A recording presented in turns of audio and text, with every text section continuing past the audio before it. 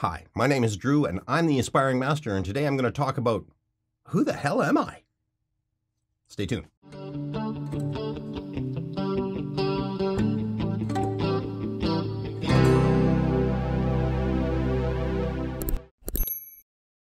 All right. I started this channel, and there was a number of people that asked me, it's like, why should we listen to you? What credentials do you have? Who is the Aspiring Master? What is this all about? So I wanted to do a quick segment on just letting people know who I am, what I'm about, and where I'm going to go with all of this.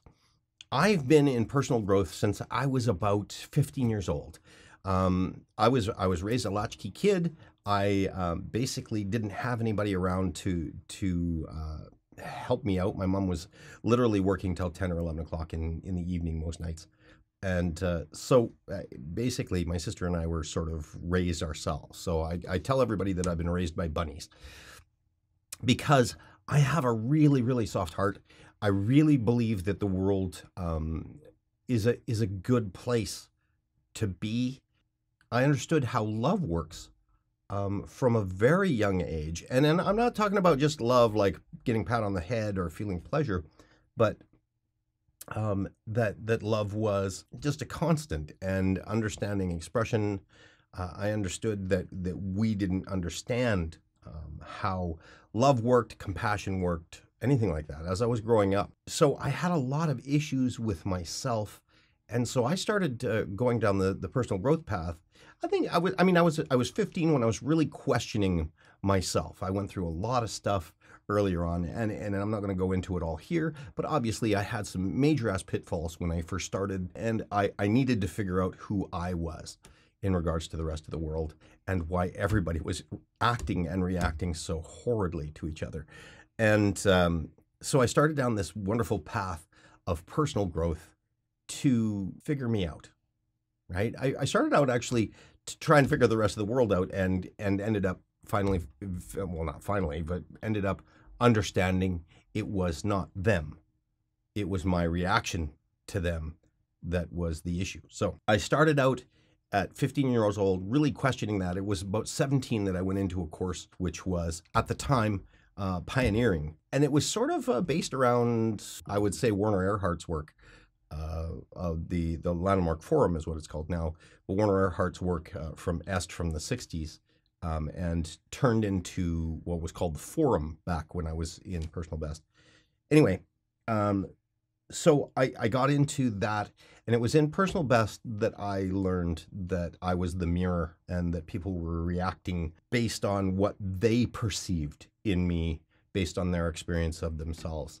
And so from that point on, I really started looking at the way that I felt. I analyzed my feelings, and you can tell I'm an analyze guy, but I analyzed my feelings. I tried to figure out who I was. I discovered that I'm like three people in the same person when I looked at this. I'm the person that's observing, the one that observes myself, and then I'm also the person that talks back to me, right? Like that tells me I want this, I want that. I'm also the person that feels that I need, and I didn't know at the time what that really was until I started reading, which was years later that I started to really read because I didn't like reading, but I came up with a lot of concepts and a lot of understandings and really tried to figure out how we could get the world to come together to get to understand.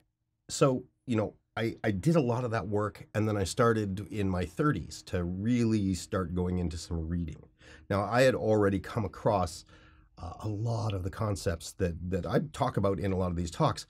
I started to come in contact by observation, observing everybody else and how they reacted and responded to each other, but also seeing my internal dialogue, my internal stuff that I needed to look at and that I looked at constantly. So when I feel something, I go, I wonder why I felt that, right? I wonder what that feeling was, or if I got angry or something like that, or reacted to something.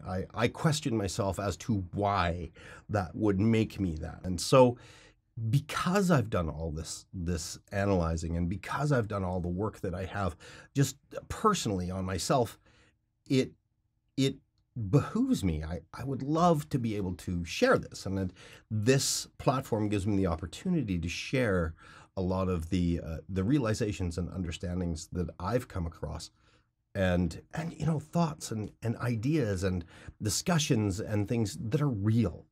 They're not the surface stuff. They're not like I want stuff.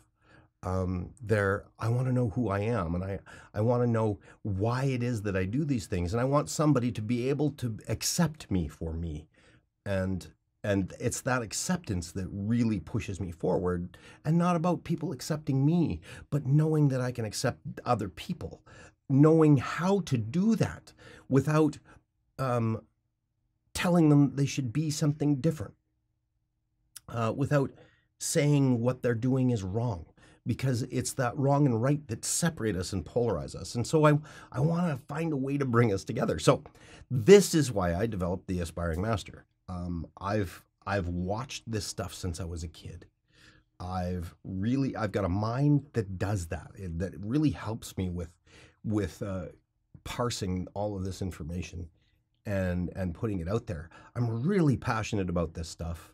I really, really want to not only share some insights that I have, because there's a lot of the times the insights that I have that people the people look at me and they go, I never thought of it in that way. And once you start thinking about something in a different way, it automatically changes you when you open up different perspectives. And so the Aspiring Master is about sharing that. Not only that, it's about learning that for me, because a lot of the times when I'm talking about these things, some stuff comes out in such a way that I knew it existed there, and I knew what it was, kinda. I was just at the fuzzy edges, but it just coalesces into this solid mass of, that's what it was.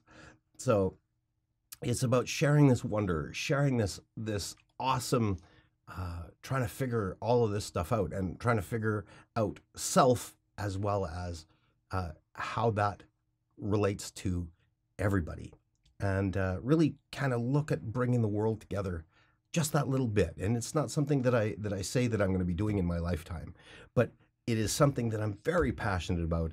It is something that I want to share with the world. It's something that everybody can take or leave. Like, if you don't see any value in this stuff with me, walk away, call me a quack, do whatever it is that you need to do. But this is my education. And my education doesn't come from a school. I didn't graduate from anything. I can tell you that from the time I was 15 onward, I looked at myself and my life, and I looked at the people around me, and I saw what we did, and I questioned.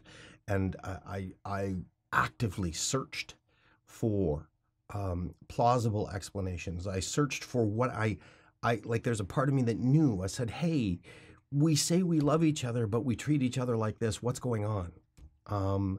So I really wanted to get all of that stuff together and put it into a coherent way of seeing things. And I also noticed that we don't even know what we're saying half the time, because we don't even understand the meaning of the words that we're using. And so hence the 5 things that you need to know sort of came out of that, to try and define those. And I'm going to have a show called The Aspiring Master Presents, which is going to air on public television here soon.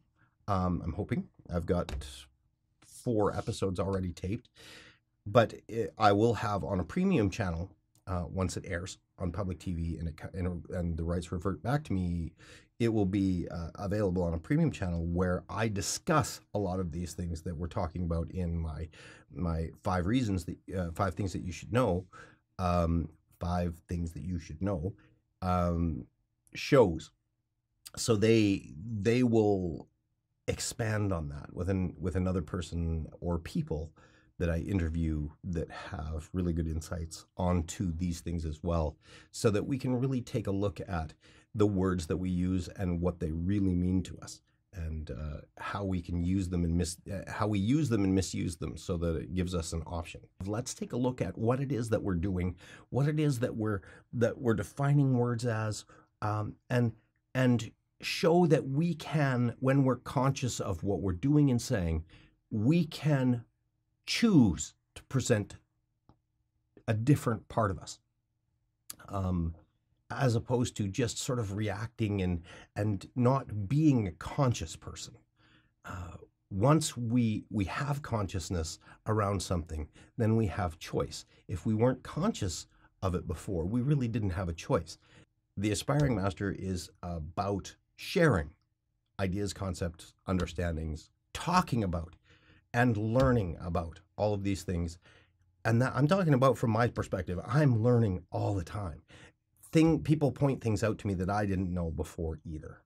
And so even in my conversations, they're not, the end all be all. They're conversation starters. They're get you think. And maybe your interpretation is different. Hey, post it in the comments. I'm more than willing to learn with you. I'm more than willing to share what I've got with you. And I hope that you share what you got with me too. And yeah, that's totally what the Aspiring Master is about.